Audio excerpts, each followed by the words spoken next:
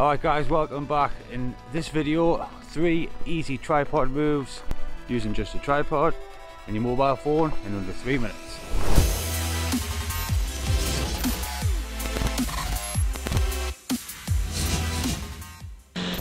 Alright guys, welcome back. So 3 basic tripod moves anyone can do at home using a basic tripod and a mobile phone.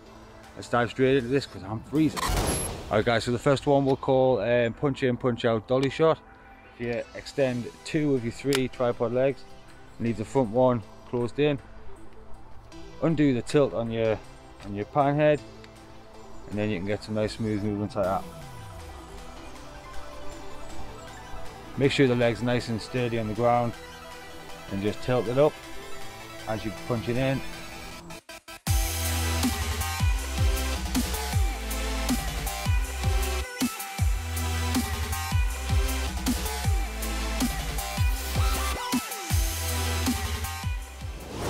Alright guys, so for the second movement we're going to call this the low down shot.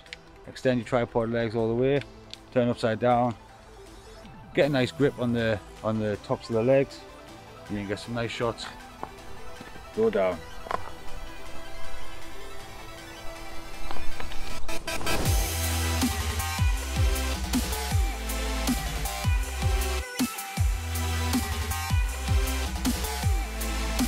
So that low down shot's also good for if you want to get a different perspective when you're filming someone walking as well. So right up close to the shoes and things, so I'll show you that.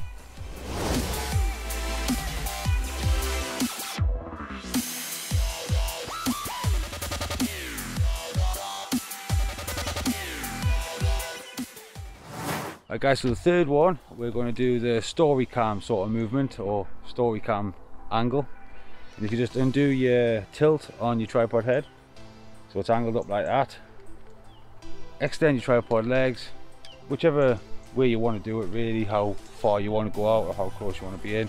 Rest it on your chest or your gut, nice and steady, and then there you go, you've got your story cam angle.